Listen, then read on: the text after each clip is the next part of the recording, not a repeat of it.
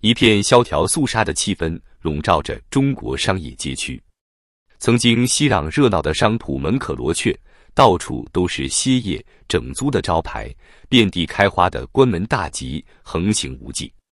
大大小小的商家无一幸免，纷纷倒闭、破产或举债勉强为生。一位河北保定字画店老板无奈地说：“现在有房贷车贷都活不了了，很多小伙子连几千块钱的信用卡都不还了，真是穷困潦倒到了极点。我是做字画生意的，可这种艺术品无人问津，有钱人存着也不花，谁买这玩意儿？”这位老板自嘲地说。这反映出中国经济的疲软状态，消费者吃不好穿不暖时，谁还有闲钱购买艺术品？萧条大潮肆虐，已经从餐饮业蔓延到各行各业。一位广州皮革厂老板陈先生无奈地说：“他做了20年的皮革生意，也快垮了，欠了银行贷款和信用卡债也还不了，天天被银行追债，现在大陆跳楼的人也不少啊。”大萧条浪潮汹涌来袭，无论是餐饮业、制造业还是服务业，无一幸免。以往繁华的商业街和大型商场，如今门可罗雀。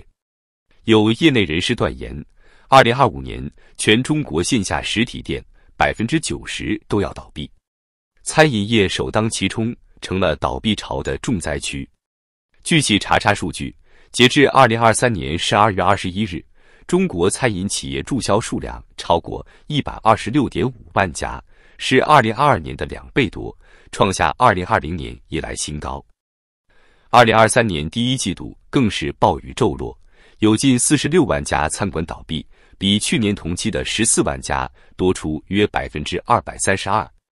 一位重庆火锅店老板曾在社交媒体上哭诉：“兄弟们，我又干倒闭了，先是做教育培训倒闭，转行干餐饮又倒闭了。这家店我投了100万元，苦苦支撑1年还是坚持不住了。”在这场餐饮倒闭潮中，兴起了一个新兴行当——餐饮收尸人，就是以高价回收餐馆设备、空调、电视等电器的人。据一位资深收尸人透露，2019年餐饮连锁店的回收率只有10%，但到了疫情的2020至2022年，这个比例猛增到30%，2023年更是达到40%。这位收尸人自嘲道：“今年干餐饮的只有一种人赚钱，就是我们收尸人。你们亏钱的时候，就是我们赚钱的时候，你们越惨，我们就越赚。”他算了一笔账，2023年上半年餐饮业还在集中开店扩张，下半年开始集中撤店抛售设备。到了下半年，回收和销售的咨询量持平，9月份开始回收咨询量占到90%。他观察到，2023年第一波倒闭潮的是奶茶店，第二波是火锅店。尽管10月是火锅行业的旺季，但大量火锅店仍然无法为继。而那些从其他行业转入餐饮业的外行存活率最低，不到1%。上世纪发达国家经历过的大萧条，如今也重演在中国经济体中。过去人们以为萧条离我们很遥远，但如今却无情地降临在我们身边。一位江苏徐州商户无奈地说：“今年比去年那3年还要难，经济状况实在太差了。我原来在南京开手工蚕丝被店，主要依靠工人生产，结果做不下去，干什么都亏。在南京原来有几十个朋友开店，现在只剩1、2家还在做，其他都倒闭了。”一位广东餐馆女老板在社交视频上哭诉：“这就是我们3个月亏损50万元的店，今天正式宣布倒闭了。”真心劝大家一句，餐馆这行当，小白开店真的要谨慎啊！不仅小本生意艰难，就连资产数千万的大老板也日薄西山。一位四川成都面馆老板无奈地说：“包括开厂做生意的都倒闭了，有几千万资产的老板也垮了，现在只能出来开出租车了。我搭了几辆出租车，有一个香港来的老板，生意垮了，只能跑滴滴赚点外快。”还有一对年轻夫妻，因为他们的小工厂倒闭了，为还房贷，只能一起跑滴滴。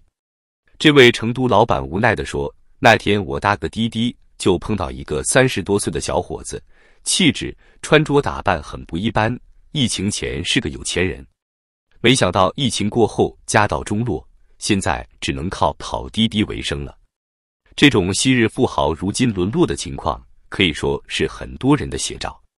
一项统计数据更是直指中国实体店濒临绝境，中国实体门店的倒闭率高达 93%， 可以想象街头巷尾，昔日熙熙攘攘的商铺巷陌，如今冷冷清清，店门紧锁，门市大吉。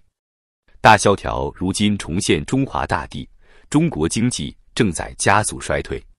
一位安徽合肥商家直言不讳：“您可以看看大街小巷的店铺开门情况，每年开业一段时间都要倒闭，自己看看还有几家在营业。”一位辽宁鞍山的商户也感叹经济情况很不好，有的店铺开了几十年的老字号都黄了，那种位于繁华区的老牌店都关门大吉了，可见经济有多糟糕。面对萧条大潮，一位云南昆明店家无奈地说：“经济不好，到处都不好做，外面开铺面的很多都关门大吉了。我以前也开过店，可生意实在太难做，最后不得不关门歇业。现在旅游业勉强还可以，但大多数游客也就是穷游，消费能力很低，所以做什么都不好做。中国经济的衰退早有预兆，但现在加速恶化，令很多人措手不及。以往有韧性的中小企业接连破产，昔日的百万富翁也家道中落，不得不施人牙慧，靠打零工为生。一位重庆知名企业家王先生曾在采访中无奈透露，自己投资的一家规模不小的食品加工厂，因为资金链断裂而被迫停产，数以百计的员工无工可开。他只能先期支付3个月的工资，之后便止步无策。现在我也是穷光蛋了，家徒四壁，连自己的生活费都拮据。他自嘲地说：“中国民众生活的晴天霹雳般的变化，令人触目惊心。比如，从前温饱不成问题的河北农村，如今变成返贫致贫的重灾区。”一位叫小张的农民说：“我们这里人口流失太严重了。现在村里基本上就剩下老人和小孩，大伙儿大把年纪的，有的去打工，年轻人基本都去城里混口饭吃了。我们这种种地为生的，一年在外打个2、3个月的工，勉强可以维持温饱，若连年欠收，就更加捉襟见肘了。”面对收入的锐减，小张无奈地说：“现在一家老小连吃肉都是奢侈，更别说其他花销了。去年全家人吃的就是白菜、土豆和最多放几个鸡蛋，一个星期顶多吃1次肉。”不只是农村，城市居民的生活质量也在直线下滑。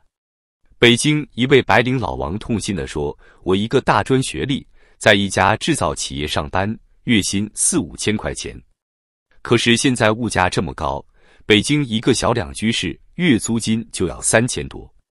平常花销加上房租、水电气，剩下的钱连温饱都成问题。我们全家人这些月都吃不了1次肉了。”这只是千千万万个体户、中小企业和普通百姓生活的一个写照。随着中国经济的持续低迷，恐怕还会有更多人生活雪上加霜。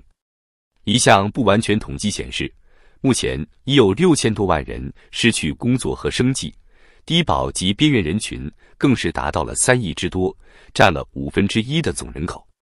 如此大规模的收入下降和就业危机，已经引起了一定程度的社会动荡和秩序失控。一些城市出现了抢劫、偷盗和流浪乞讨的现象。据媒体报道，仅今年4月，北京市就发生了203起抢劫案，同比增长了 68.4%。无家可归的流浪汉在街头觅食，已经成为一些城市的常见现象。一名北京中年妇女看到这种情况，忍不住掩面痛哭起来。另一方面，大量民众陷入信用危机。有数据显示，目前已有 3.6 亿人负债累累，无力还款，银行坏账率已经超过 20%， 资金链面临严重断裂的风险。而一旦资金链断裂，整个经济系统和金融系统都将雪上加霜。许多经济学家预言，中国经济可能会出现恶性通货膨胀和金融危机。面对如此严峻的形势，政府似乎无能为力。近期，不少地方政府纷纷下发治安预案和维稳方案，防止发生大规模的社会动荡。但民不聊生，恐怕这些都是治标不治本的办法。一位经济学家分析说，要想从根本上解决问题，政府必须放开管控，让市场力量自由释放，同时大力度减税减费，给企业喘息的机会。否则，这场大萧条仍将持续下去，社会动荡更难避免。